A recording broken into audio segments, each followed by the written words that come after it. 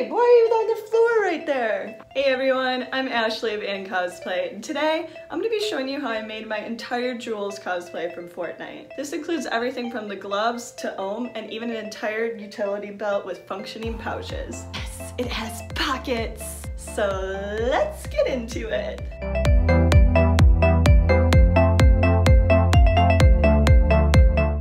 To get started, I decided to work on the goggles. I was gifted these amazing goggles by a super generous TikTok follower. The only thing they needed was to be painted red. Since they were made of a plastic material, I sanded them first, that way the paint would have something to grab onto and wouldn't crack and peel off. Then I went ahead and added a basic acrylic paint to them. Acrylic paint dries pretty matte, and I wanted them to be nice and shiny like the rest of the goggles, so I did a clear glossy varnish on top of them. I think I did about 2 coats of it until I was happy with how shiny it was. Up next were the gloves. These were also gifted to me by the same TikTok follower, and I cannot say how much I appreciate it. They were a little big on me since they're proper welding gloves, so I had to do some work on these. They were so thick that I couldn't turn them inside out to sew them, so I actually stitched just right on the outside and cut the pieces off. I took them in at the wrist, and then I also had to shorten the fingers because they were incredibly long. I simply marked off where my finger actually came to in the glove. And then I stitched right on that line I made. And then I just cut that thing right off of there.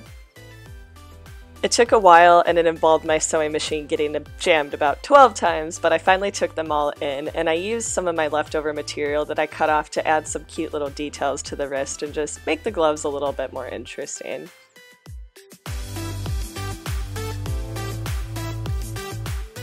Once I was happy with the fit of the gloves and the way they were looking, it was time to weather them. This is always like such a fun part for me. I just mixed up some black and brown paint to get kind of a dirty, oily color, mixed some water into it, and just started applying it everywhere to the glove.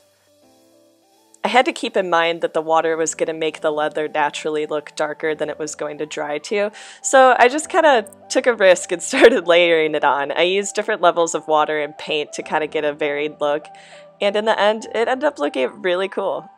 I just tried to consider where I thought the dirt would sort of gather on the gloves, making sure to add more paint to some areas where dirt would naturally collect. It was about a 100-degree day outside, so I just threw them on my balcony to dry. And in the end, they looked really cool. And here I am, adding masking tape so that I could draw on some of these armor detail shapes on our gloves. This is the part that really takes it to the next level.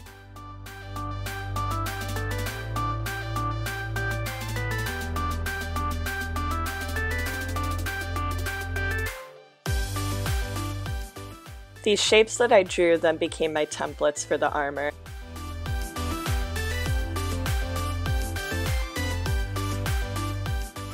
I took my time adding different details to them. One of my favorite methods is using a blade to cut into the foam, but not all the way through it, and then going over it with a heat gun, which opens up those cuts that you made. And I also did a lot of my favorite thing, sanding! It's always such a mess.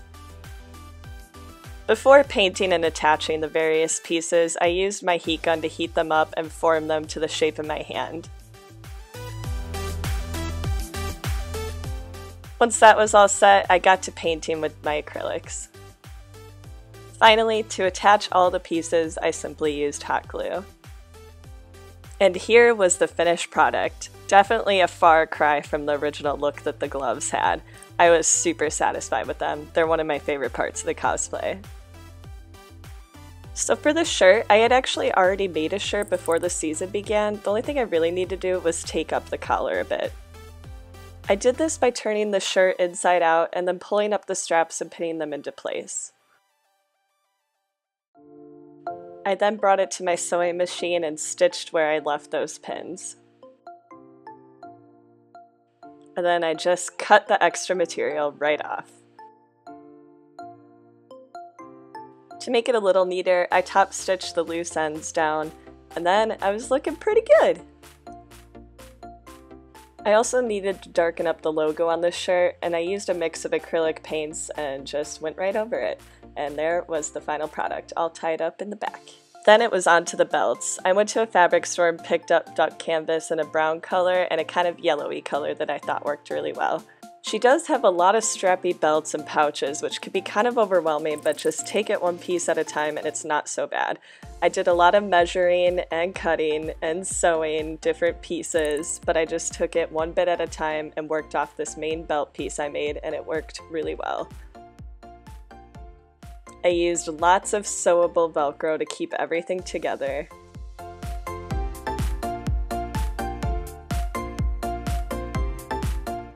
Like I said, I worked one piece at a time. Yo, you wanna see some real speed? So yeah, Gabe was there to oversee every step of the way, as always. To make the pouches, I measured the depth and width and height and cut out the various pieces for them. This actually isn't too difficult to do, there's just a lot of little pieces, but I stitched them all together and eventually turned the pouch right side out. They were a little floppy, so I ended up cutting out cardboard to make them look nice and boxy. And here were my perfectly functioning pouches.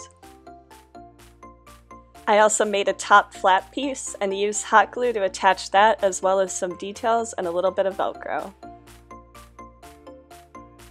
I pinned everything together for placement and tried it on lots of times to make sure I was happy with where I was at before I permanently attached anything. This was looking pretty good, so I continued on to the other leg. And here I am measuring some more and making some more strappy belts. It's looking pretty cool. Hanging from the right leg is a little wrench. I decided to trace out a pattern, cut it out, and then translate it to 10mm foam.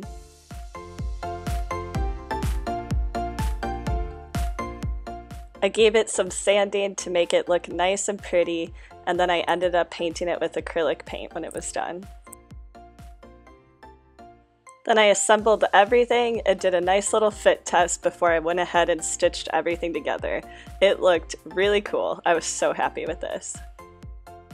One thing I really wanted to complete this cosplay was her robotic owl named Ohm. I started by using this Punish Props template for a Game of Thrones egg as the base for his body. I traced all the pieces out onto 5mm foam and cut them out. This worked as the perfect shape for his body, and it's what I built off of to complete this entire prop.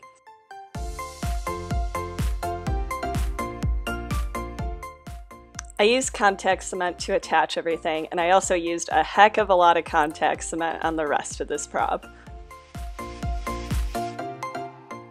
At this point, he was looking like a cute little egg boy.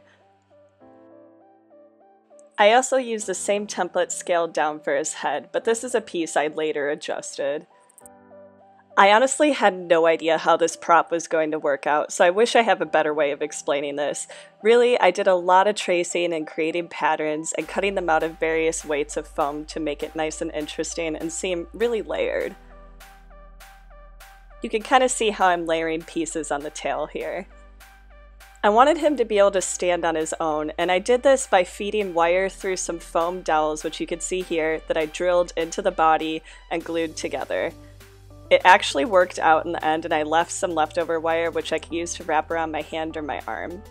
Then it was time to make the body look less like an egg. I used masking tape to put it over the body, that way I could draw on the shapes that I wanted and be able to cut them out and use them as my template. These were all the shapes I ended up cutting out of 2mm foam. It ended up having a really nice effect. Yes, I did use a bottle of hot sauce to help hold the shape in place. But anyway, I used contact cement and my heat gun to kind of help me attach these pieces and make them form to the body. Then I started on the wings. I used the same method I did on the tail, where I ended up layering different shapes and different weights of foam to give it a nice layered look. I used that method again of cutting into the foam and hitting it with a heat gun to open up the cuts, just to make it more interesting and add more detail. Finally, I had to make the head. What I ended up doing was cutting my smaller egg shape in half, and then half again, and using that for the back of the head.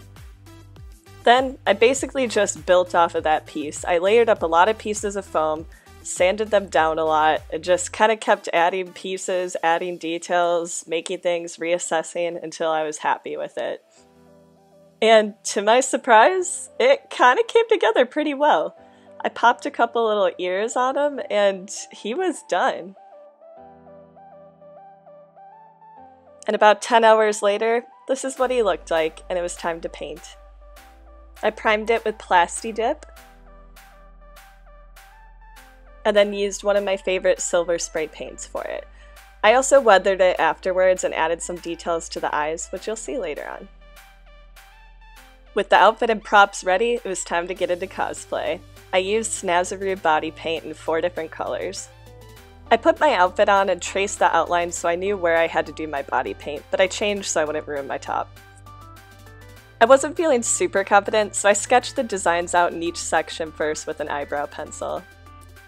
It was a really rough sketch, but it really gave me a starting point. Just look at a lot of references from different angles.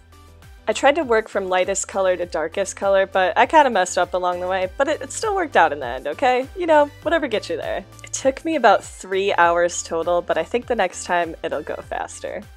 And here was the full look. It turned out so cool. I loved it.